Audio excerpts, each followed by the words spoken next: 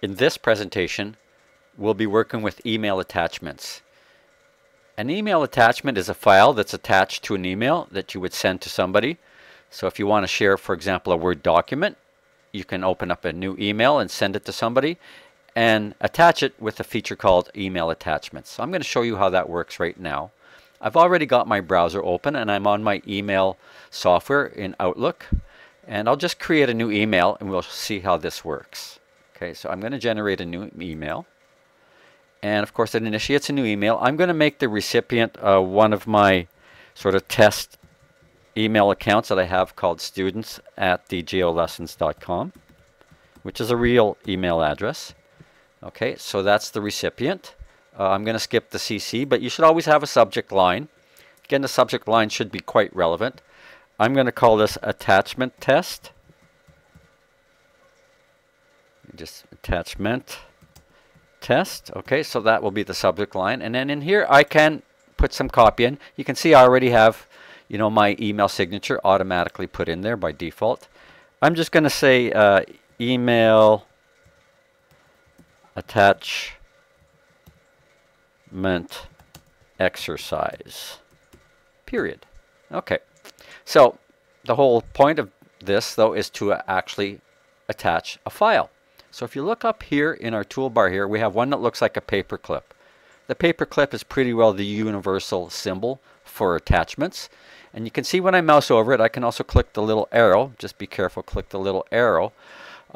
I can browse my computer, I can go to my OneDrive, I can upload and share, and I can also link, potentially link to a file that's somewhere else or on my OneDrive. These are potential suggestions. I'm just going to ignore those, but I do know that my file is on the OneDrive, which is where we will typically keep our files this semester. So I'm going to click on OneDrive and search my way through that. Now over on the left column I have various categories, but it's the one called Files, which will take me to the top level of my OneDrive on my Loyalist account. I can see here I have currently 2 folders in my OneDrive.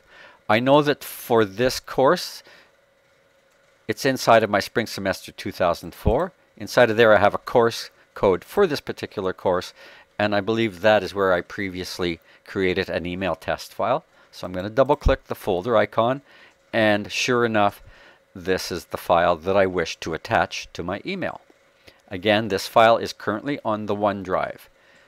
And I can also see a pathway up here. Again, it gives me a clue as to where this file is currently.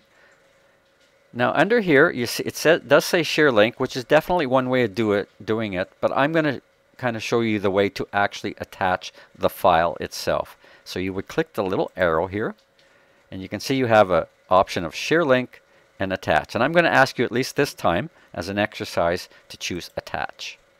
And you'll see it load up, and you should see an icon here appear once it's loaded in your email message.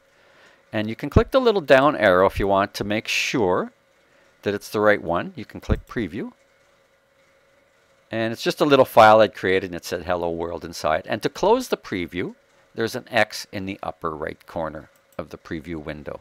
Okay, so that's the file that I'm about to send. And I'm just going to click in here. I'm not sure what happened here, but I'm just going to retype in my recipient's address. So students@djolessons.com. Okay, I'm going to hit my tab key there. Maybe I didn't hit my tab key originally. That could have been the problem.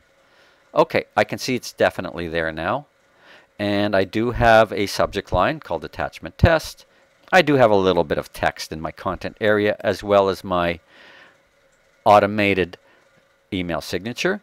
But the important thing here is that I have attached a Microsoft Word file called test_word01. Okay, so that's what I'm going to send. All we need now is click send. And sometimes it goes instantly, sometimes it takes a few seconds, depending on the size of the file, to be honest with you. So I can see that it's still currently sending, and that disappeared, so it must have sent. To ensure, I will go to my sent items. And I can see right here, and you can click it, and I can see this is what got sent, and this confirms that it was sent, and I can see the content of that email. So there is the message, there is the subject line at the top here. There is the Word file. And again, you can take a look at it.